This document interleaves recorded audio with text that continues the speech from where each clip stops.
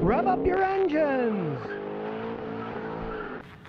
Today I'm going to show you how to fix a very common problem in a car. It happens to all of us at some time. You hit your brakes hard, and that makes your steering wheel shake back and forth while you're stopping. And the most common cause of that is warped brake rotors. So I'm going to show you how to check for warped rotors and how to replace them yourself when they're bad. Now the first thing you want to check is the front end. So jack the car up, and in this case it's a Lexus. So in the middle of the frame here in the front, you can jack the whole front end up. Now normally wobbling when braking is caused by warped rotors, but sometimes front end problems do that. So check that before you do the brake job. So grab the tire at 3 o'clock and 9 o'clock and see if it has any play. This doesn't have any play here. Then grab it at 12 o'clock and 6 o'clock and see what happens. In this case there was no play either way, so this side of the front end is pretty solid. Then do the same thing on the other side. This side doesn't have any play either. So we'll take the wheel off and check the brake rotors. Off goes the wheel. Now to inspect the rotor, you have to measure various parts. And the easiest way to do that is just take the brake caliper off. So in this case we get a 14mm socket and unbolt it.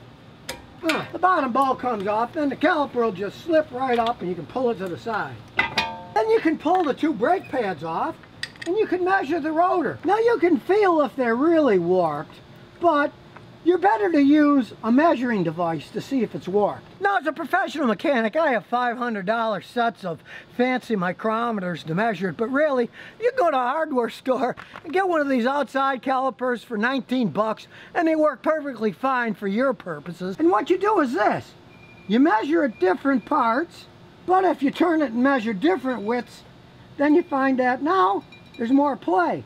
That means that the rotor's warped, because it should be the same exact width the whole way around. Which of course is what I thought in the first place, but really, you're better to measure stuff than just guess. This thing's only 19 bucks, you can use it forever. And now to get the rotor off, we have to take the whole brake caliper assembly off. So you get a giant bar, stick it on, then pull like mad. Now it's coming loose. Now I turned the wheel so I could access it better. And then we just finished taking the bolt off and the one on the bottom, and off it comes. Now the old rotors often stick on, so we'll whack it from the back side to get it off. Off it comes. Now the new rotors are often coated with stuff so they don't rust, so get a can of spray brake cleaner and turn on your big fan, because this stuff stinks. Then put the new rotor on. Line it up. Then get the caliper bracket. Line it up, put the two big bolts in, one in the top and one in the bottom. You gotta wiggle them around till they go in the hole, right? And make sure those bolts are on nice and tight. Then comes time for brake pads. Now there's millions of different kinds of brake pads out, and I always like trying out new stuff. So I decided to try these Sanction brake pads out, and hey, I gotta admit, they seem to work quite well. Just make sure you buy the ultra premium ones. Don't ever buy low quality brake pads. Always buy the best ones that you want to put on your car. Now if you don't want them to squeak, you use some of this brake and caliper grease and you put it on the edges.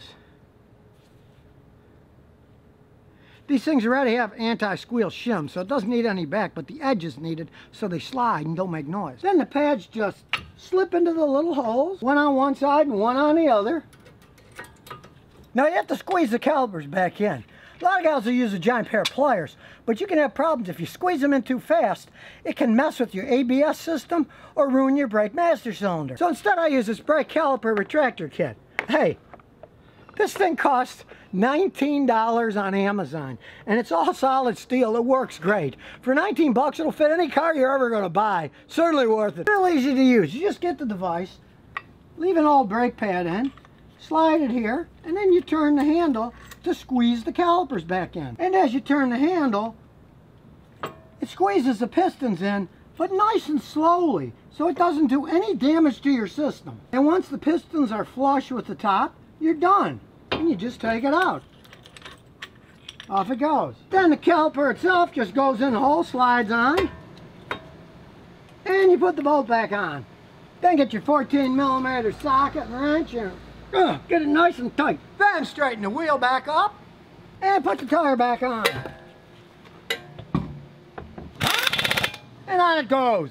And of course, do the other side. You have to do brakes in pairs so they brake evenly. So the next time your car's steering wheel starts to shake when you're braking hard, now you know how to fix it yourself. So if you never want to miss another one of my new car repair videos, remember to ring that bell.